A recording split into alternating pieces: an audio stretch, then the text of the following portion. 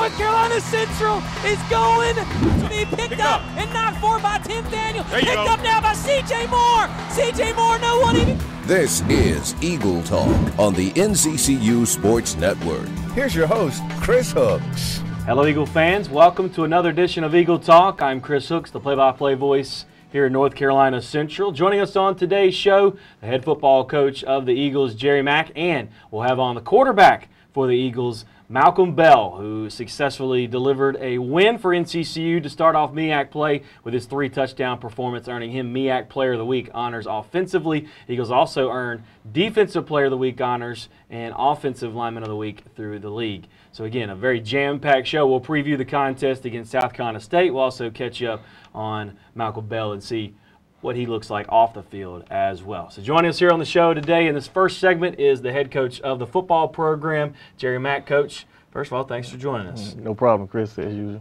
Well, Coach, let's go ahead and jump into it. 1-0 in MEAC play. You beat Howard 27-22 this past Saturday.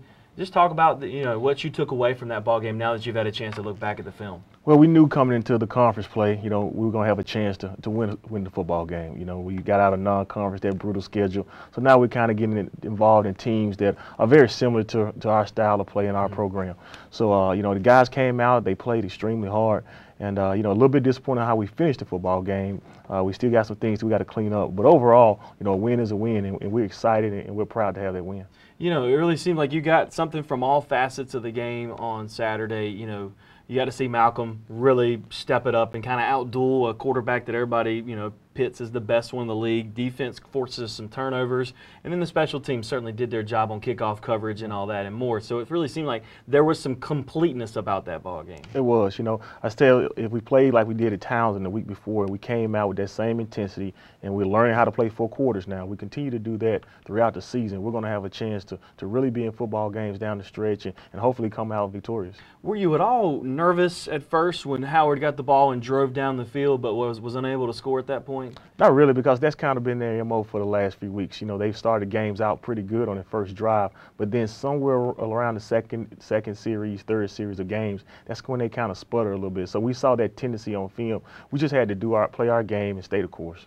Take us through the touchdown, the first one that Malcolm threw. I know he was trying to do his best Colin Kaepernick impersonation with that cross-the-field throw, but it was a perfect play, worked out. Big touchdown, it really got us going. Right. It's just throughout the week when we started game planning, we had 2 weeks to prepare for Howard. There were some things that we saw out of that formation that we were going to be able to attack.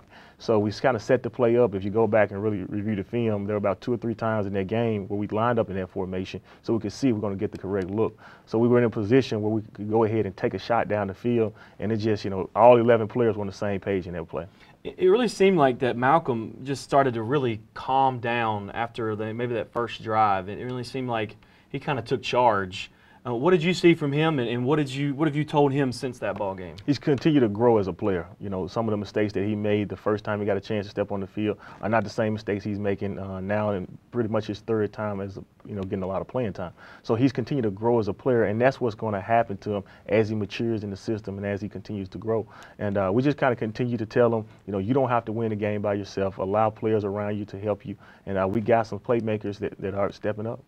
When you look at the defensive side, there was a name that I kept calling on Saturday. Jeremy Thompson was certainly one of them. C.J. Moore, who earned Defensive Player of the Week honors with an interception and a forced fumble. Felix Small also was in on a lot of plays as well. But it really seemed like as a unit, they really started to get things together. They are. It's starting to come together a little bit defensively for those guys. They kind of understand where everybody fits and where everybody belongs. Obviously, C.J.'s been playing good football for us this year.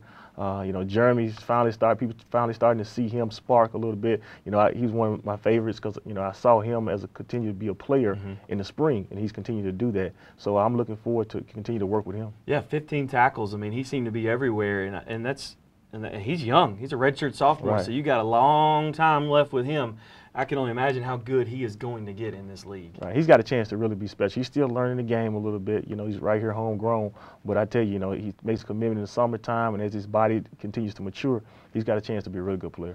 When you look at just you for your first conference win, as a team and as we continue to grow through the season, as a staff, where do you think you guys are? And as a team, do you think we played well, but again, there's still some room to grow. Well, yes, the penalties are still, kind of a thorn in our side, and we got to kind of clean that up. We got to go back to the drawing board because we got to do a better job of stopping the run. So we're going to put some people in some different situations and make personnel changes to help that. But we're learning a lot about our team. Each and every week we learn a little bit more about this football team.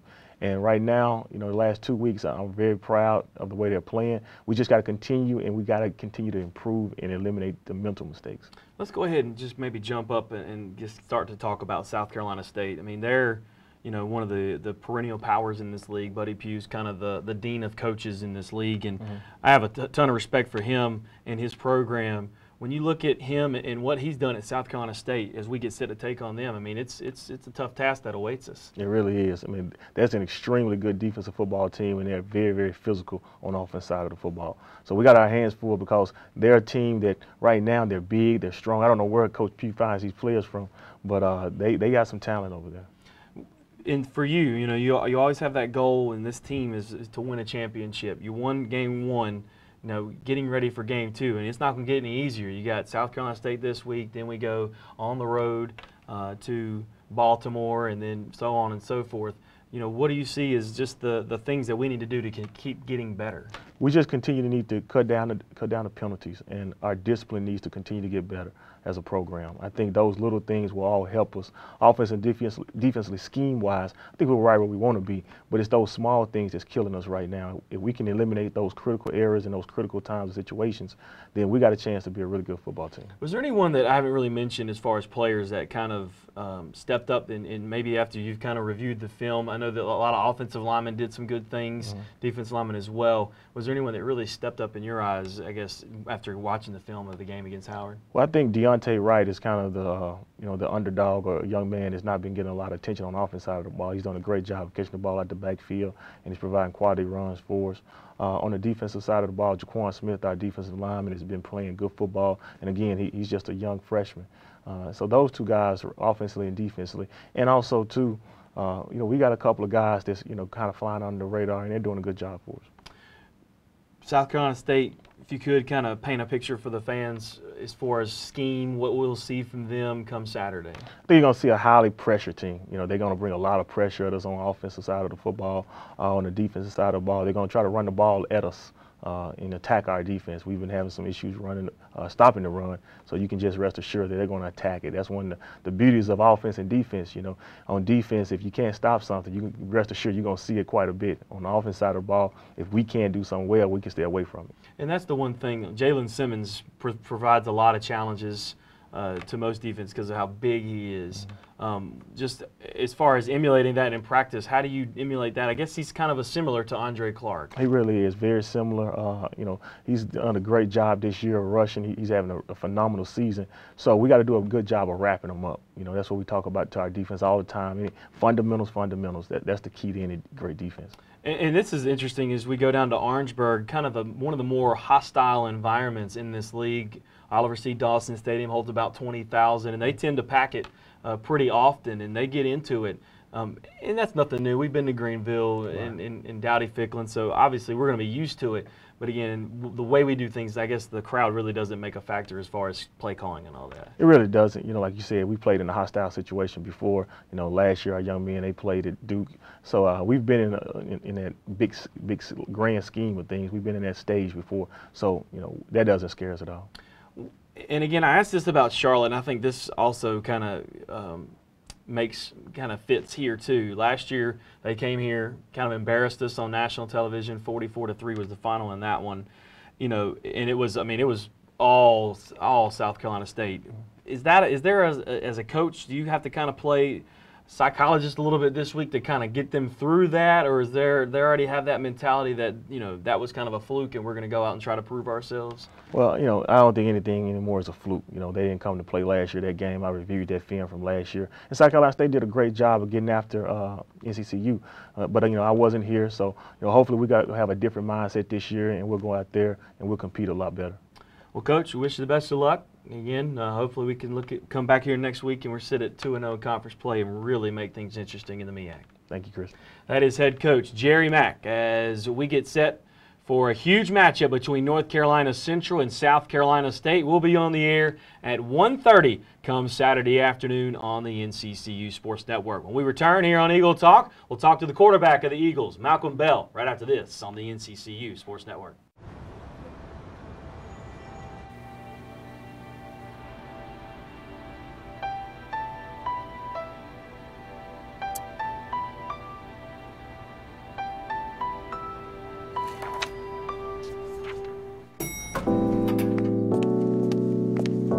You on that grind, huh?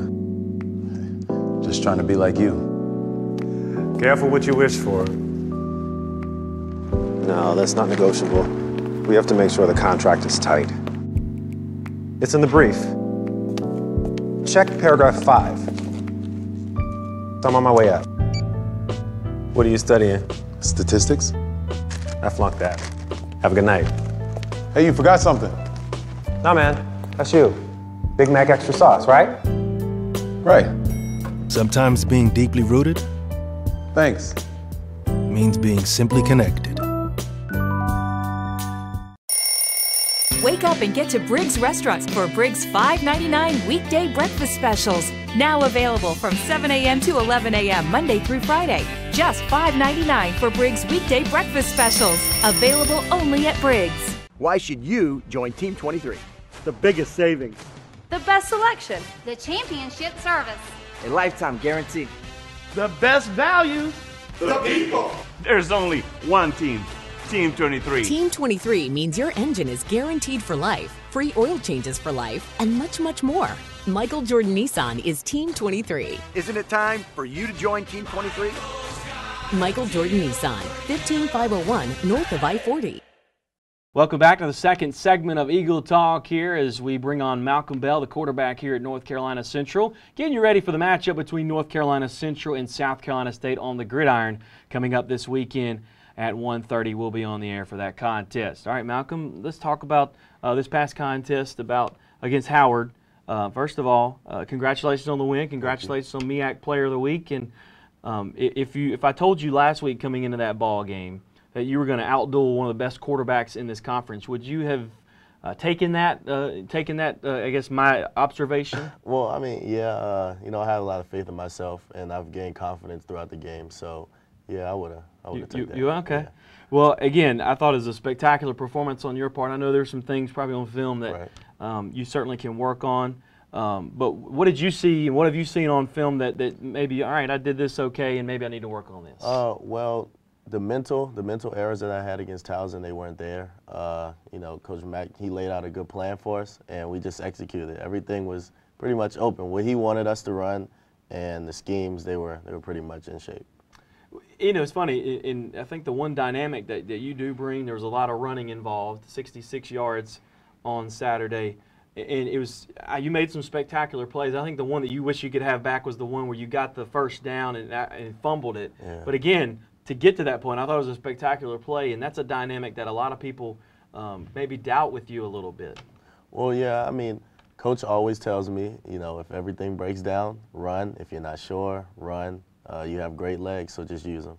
Is there a quarterback, professional, college that, another colleague at another college that you kind of like to see, or is there a professional quarterback you kind of emulate yourself after? I don't really emulate myself after him, but I really watch Braxton Miller a lot. That's probably my favorite quarterback right now, although he's hurt. But yeah.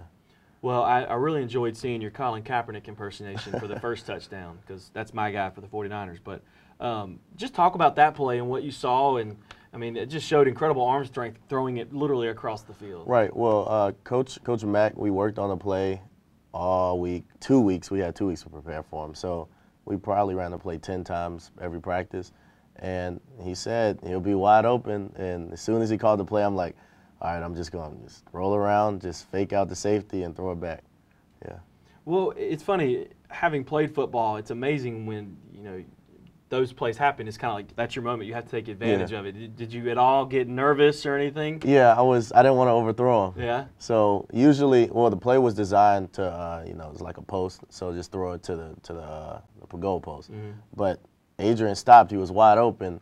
So, I thought he was going to drop it, though, because it was in the air for so long. Yeah. So, yeah. Well, it really seemed that I think that really calmed you down. Not saying you were really nervous, but I think that kind of settled you in even further. You know, just through the rest of the game, 2 more touchdown passes. Take us through, first of all, the one with Delquan Jackson.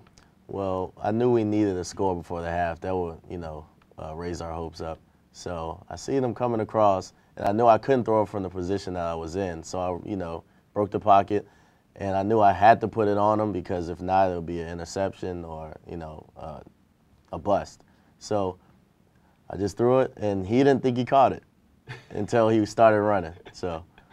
Well, again, I don't know how the guy for Howard didn't intercept it, but again, tremendous play. And then you got a 3rd touchdown later on to Quinn Atkinson. It looked like a beautiful screen set up down the left side. It was just a perfect play call by Coach Mack, Coach Taylor. And it really seems like the offense is really starting to come together. I mean, you got the Adrian Wilkins, the Quentin Atkinsons, Anas, Delquan. Right. I mean, in the backfield, you got Deontay Wright. I mean, there are a lot of weapons that you guys are starting to put together. Yeah, and the O-line. And I'm really proud of Sterling. He came in, the freshman, he came in, graded out at a 90%, and he really held his own out there. Well, let's go ahead and give a little credence to the O-line. Talk about them because, you know, they give me heck about me not talking about them enough, so we'll give you the opportunity to give them a shout-out. Well, yeah, you know, they're underrated in the MEAC from last year, but right now they have confidence. Coach O has instilled in them that, you know, they're our engine.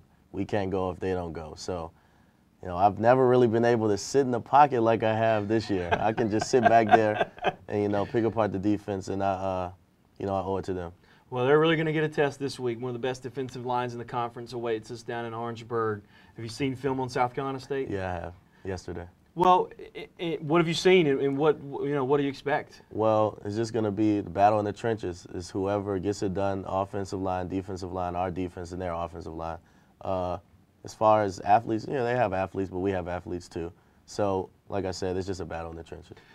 And I guess maybe we're going to see a little bit, and I hope this isn't the case, but at some point you're going to have to run them maybe a little bit some this week. And against A&T, it looked like it worked a little bit when their quarterback had to run. Right. Well, now I have to learn how to slide too. You know, Coach Taylor's going to teach me how to slide this week. Well, and you can also go talk to Coach Kerner down the hallway from us. You can certainly learn it. Just make sure you get your leg underneath you. That's all.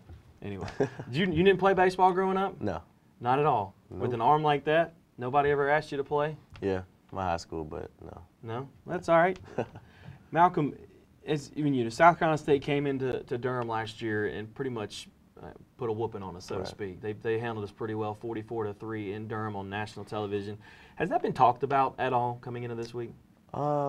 Kind of. We don't want to, you know, bring a lot of negativity in it. But what people don't know, the coaches don't know, we had a players' meeting last night on the field in the dark. Just saying how important this game is to our season. You know, they're a top team in the MEAC. You know, we go in and defeat them, the sky's the limit. So everybody, you know, we don't really think about last year because that's way in the past. Yeah. And we obviously did not come out to play. So, you know, I expect a better showing this week. It really seemed like, again, I asked Coach this, and you can kind of comment on this as well. It really seemed like as a team, offense, defense, and special teams, you had some really good moments against Howard. I guess the next step is to make it 60 minutes worth. Yeah. You know, the fourth quarter, we really just dropped the ball. I mean, they just. Well, do you think it was the thing? Maybe you guys up 27-9, kind of put it on cruise control a little bit. Yeah, but we weren't trying to. I mean, you know, stupid penalties, unsportsmanlike stuff like that. We just got to cut down on the penalties, and you know, that's what we really have to do. That's all right, Malcolm. Let's talk about you off the field.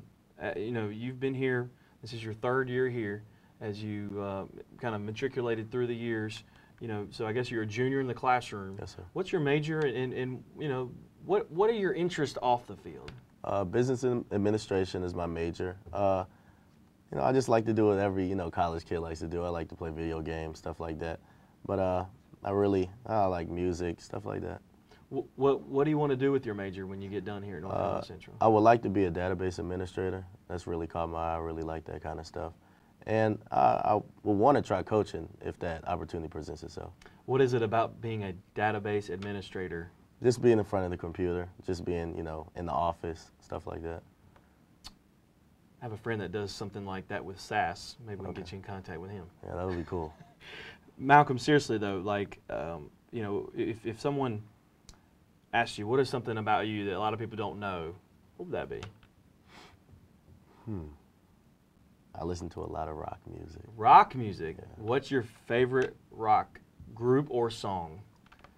I would have to say Dance Gavin Dance. By? That's the group? That's the group. Okay, all right. Yeah. So this is kind of a contemporary, like, I guess nowadays type. You don't like Metallica? No. You don't like Metallica? No, I never tried them out.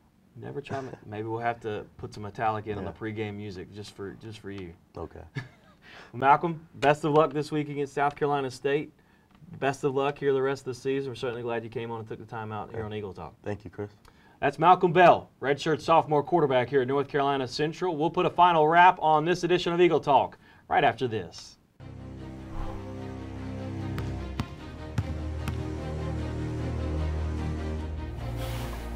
Define the fabric of a team. It's not selfish. It's not boastful. It's about many, sewn together to reach one common goal. But in order to win, you must learn to work together.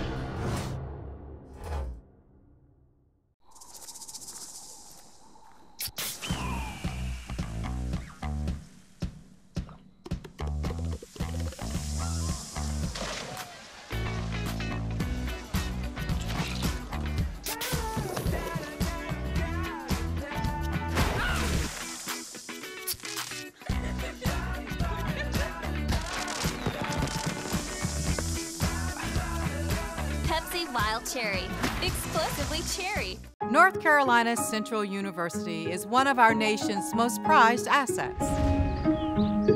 Our law school ranks 4th in the nation for clinical opportunities. We offer cutting-edge technology in the biosciences. We help students master their craft. North Carolina Central University, we are a first-choice premier institution. That'll do it for this edition of Eagle Talk. Certainly glad you took the time to watch today's program. Want to thank all the students here in the TV studio here at North Carolina Central. Especially want to thank the director of the TV studio here at North Carolina Central, Felecia Casey-Hicks, for all her help in today's show. Remember, to stay up to date with all 14 sports here at North Carolina Central, check out www.nccueaglepride.com, the official website of NCCU Athletics. Remember, we'll be on the air Saturday at 1:30 as North Carolina Central and South Carolina State battle for MEAC supremacy here in the early conference slate. So long, everybody.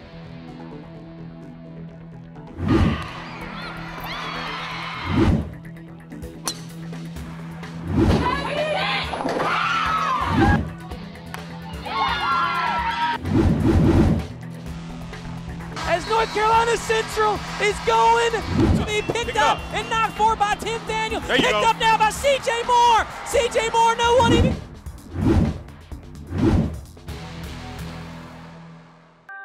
This has been an exclusive presentation of the NCCU Sports Network.